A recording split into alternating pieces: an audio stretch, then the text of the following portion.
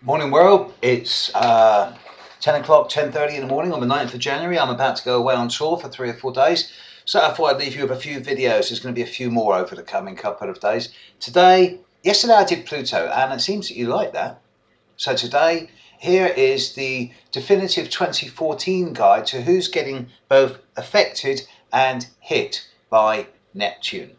Neptune, illusion, deception, vagueness, gullibility, escapism, avoidance, dissolving, releasing, blending, asceticizing, becoming more subtle and spiritual, artistic, intuitive, imaginative, creative, empathic, compassionate, sensual, spiritual. Neptune's in Pisces, it's home. The press it's getting in the first 2 years of Neptune in Pisces is not good. All the Pisceans I'm hearing who are being affected by Neptune are in, well, it's not the easiest to transit, let's put it that way.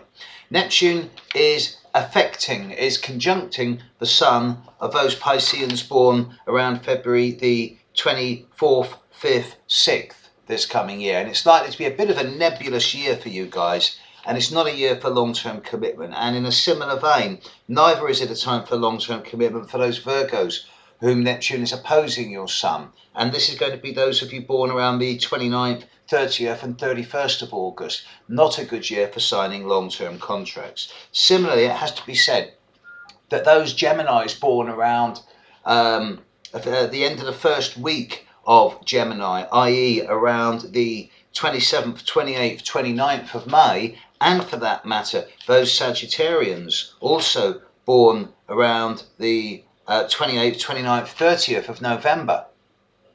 You're the guys who are getting hit big time by Neptune over this coming year. And there's an element of dissolving, of releasing, of letting go, of slippage. And the more you try and hang on to things, people, situations and environments, the more they're going to slip between your fingers like sand and water. You may experience a degree of fatigue.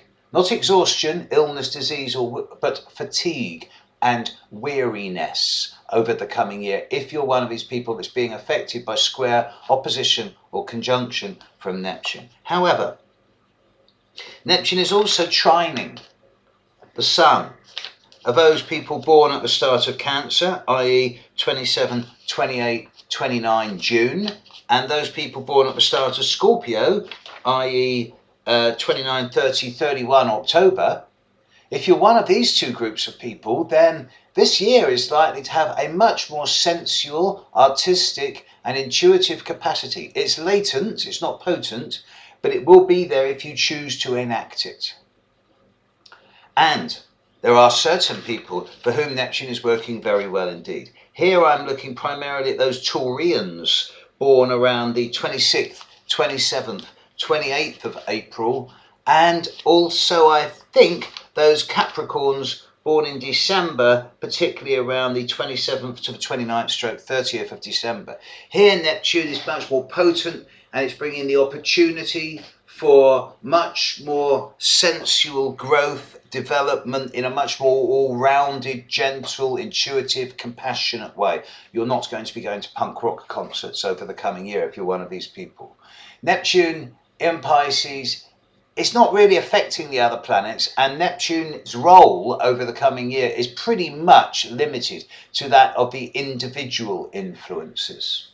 Nevertheless, if you're getting hit by Neptune, then you would be forgiven for saying, do you know what, I want to stay in bed for 10 minutes extra, or I want to get up, go to bed 5 minutes earlier.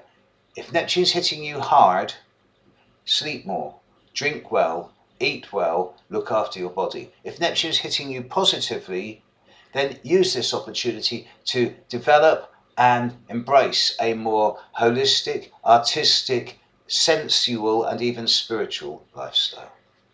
Catch you later. Bye.